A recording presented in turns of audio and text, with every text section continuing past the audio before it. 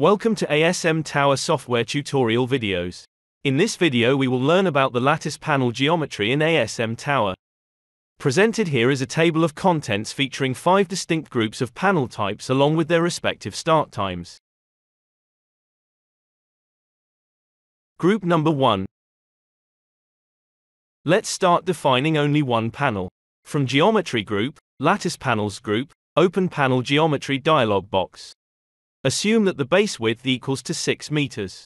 You can choose number of towers faces either 3 or 4. Set the top elevation equals to 6 meters. From panel type select a panel. The number of subdivides has a significant impact on the overall shape of the panels. We will explain it in details.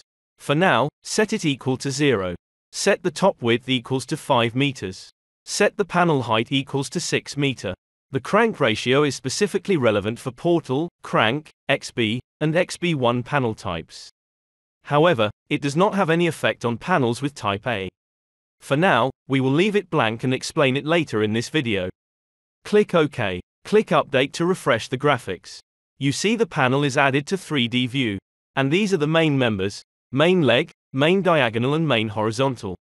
Let's see the effect of subdivide number. Modify subdivide number to be 2. Click OK. In addition to the main members there are secondary members, secondary diagonals and secondary horizontals. The number of subdivisions in the panel is indicated by the number of secondary horizontal members. In this case, it can be observed that 2 secondary horizontal members have been added to the panel, corresponding to the predetermined number of subdivisions, which is 2. Let's see the different configurations for subdivide. In addition to the default arrangement of subdivide, which is the diagonal shape, there is also a triangular shape available.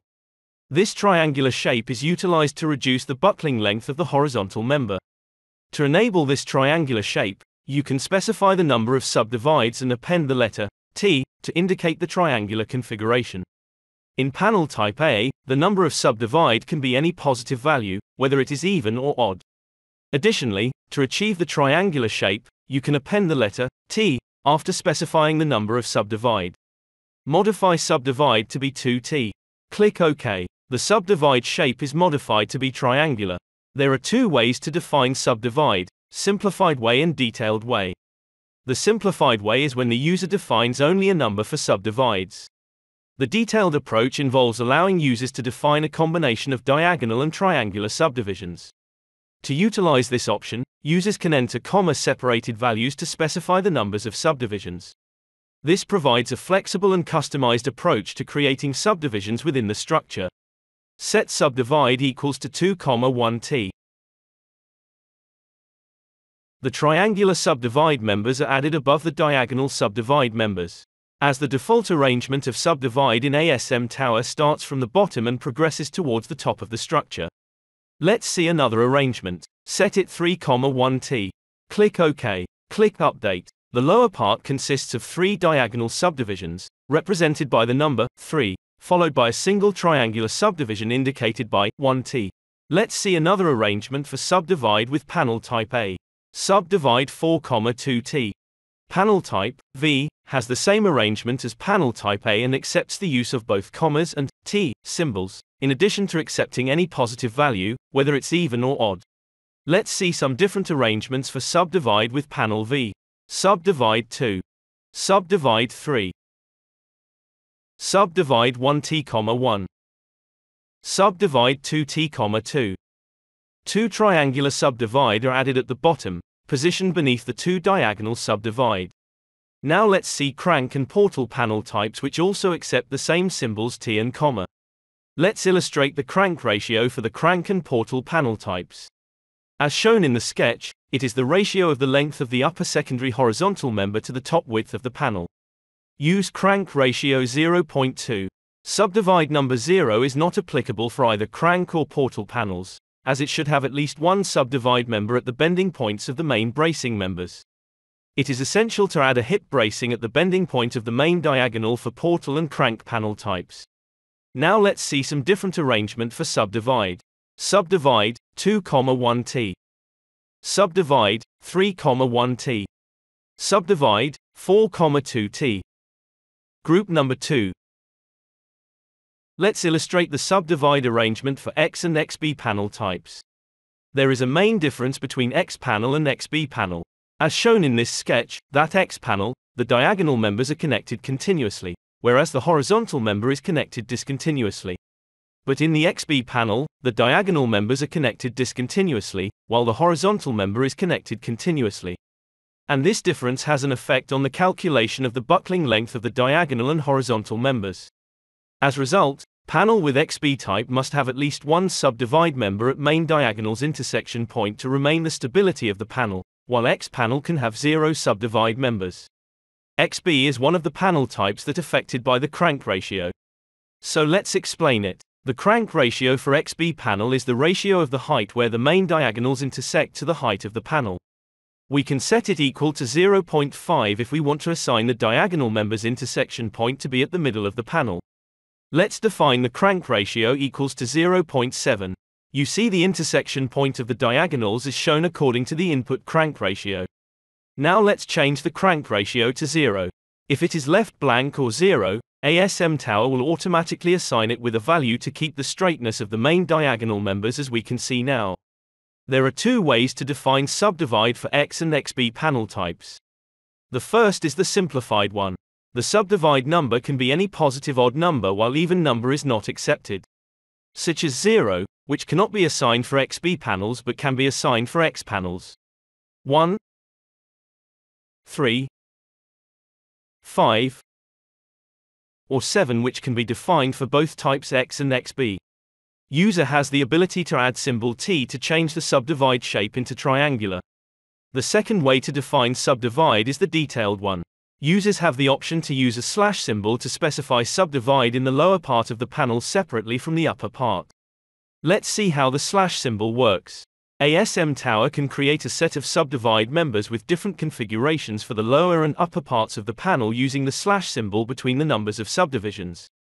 The number before the slash represents the subdivisions for the lower part of the panel, while the number after the slash represents the subdivisions for the upper part. Set subdivide to 1/0.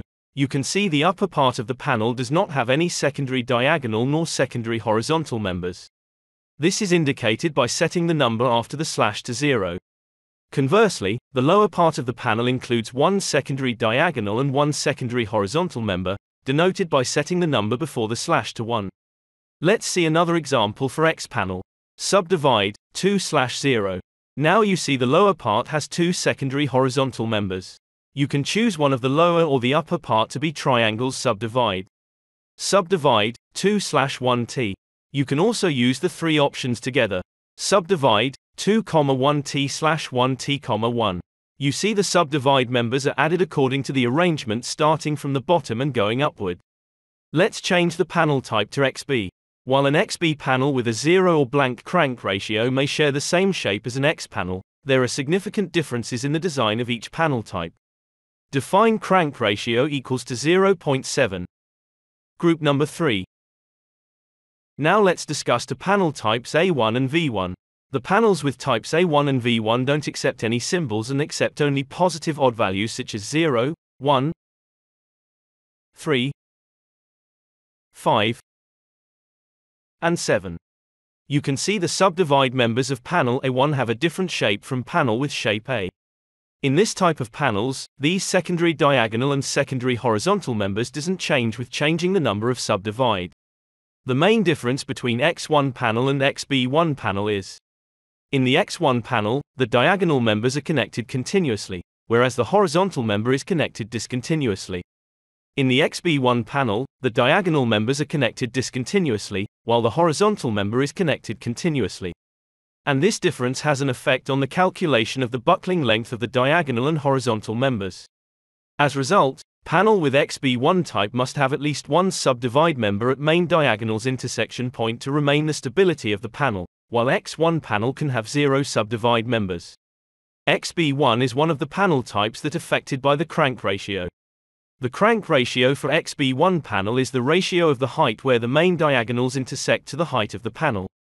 We can set it equal to 0.5 if we want to assign the diagonal members' intersection point to be at the middle of the panel. If crank ratio is left blank or 0, ASMTower will automatically assign it with a value to keep the straightness of the main diagonal members, as we can see now. X1 and XB1 panels accept the simplified way, which the subdivide number can be any positive odd value, while even value and triangular subdivide are not accepted. And X1 and XB1 panels accept also the detailed way in defining the subdivide members with adding symbol / with only positive odd values such as 5/3. Let's see some configurations for subdivide members. Subdivide 3, subdivide 7, subdivide 5/1. Group number 4. Let's see another panel type. Panel type XT. Numbers of subdivide 0 and 1 are only the applicable values for this panel and doesn't accept any symbols. Subdivide 1. During the finite element analysis of this panel, ASMTower performs calculations to determine the forces in the bracing for each wind direction. If there is a diagonal member in the XT panel experiencing compression load, ASMTower deactivates that member from the finite element model analysis. Subsequently, ASMTower repeats the analysis to redistribute the force in the diagonals. This redistribution aims to ensure that the panel's shear force is resisted by a single diagonal member experiencing tension force only.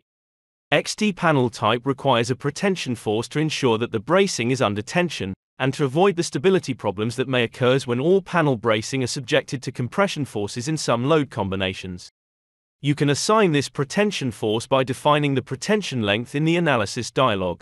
XD panel doesn't accept any symbols and only accepts subdivide 0, subdivide 1, subdivide 2, or subdivide 3. The following panel types accept only 0 or blank values for subdivide. XC, here the diagonals are not connected. The buckling length is determined by considering the full length along the minor axis for calculation. C and D panel types have the same shape while the direction changes from right to left. The panel height is measured as shown in the picture. S and Z panel types have also the same shape while the direction changes. The panel height is measured as shown in the picture. Group number 5. The last types we are going to illustrate are the Vierendeel and extension panel types. Vierendeel type has a rigid connection between the main horizontal member and the main leg, which means that defining a horizontal section is a must regarding to this panel type. In the other hand, extension panel type doesn't require a horizontal member, and if it is used, a hinged connection is automatically defined between the main horizontal member and the main leg, which means that no bending moment will be transferred between the two members. Extension panel type can be used when there is a gap between the bracing sections or the bracing members are not attached to the bottom elevation of the tower, as shown in the pictures. No subdivide can be assigned to Vierendeel and extension. When utilizing a tower with extensions or a Vierendeel panel types, it is crucial to select design for bending moments in the analysis option. Thank you for watching.